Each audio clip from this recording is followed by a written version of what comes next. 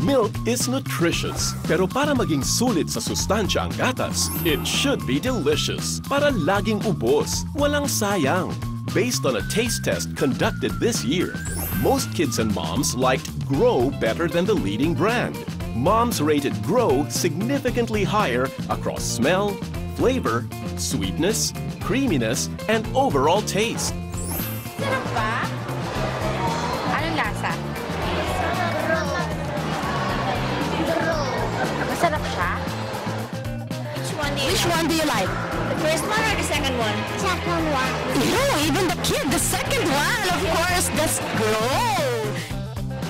Okay lang po. Opo. Masarap?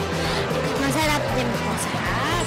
Talagang benta sa mga bata ang delicious taste ng Grow. Sustansya rap. Pati mga mommies nag-taste test din.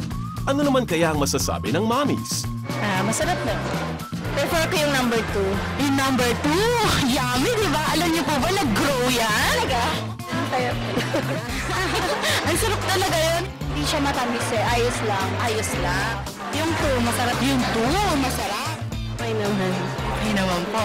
Siya, di ba? Isa mas creamy sa isa. Parang mas okay yung 2 kasi mas creamy siya. Yung isa gusto ko, creamy, overall taste na okay. Masarap, di ba?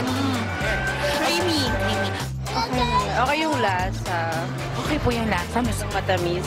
Hindi masyado matamis. Sarap. Parang parang yung basta, hindi ko masabi yung lasa eh. Basta masarap. Ang maganda pa nito, more than being delicious, Grow has no palm oil. Ang milk without palm oil, proven to promote optimum calcium absorption for strong bones. What's more, meron pa siyang Grow Boost system, 24 nutrients, including DHA, taurine, and prebiotics to support your child's growth. Kaya kung sulit sa sustansya at sarap ang hanap nyo, so your kids can grow with an edge, choose Grow.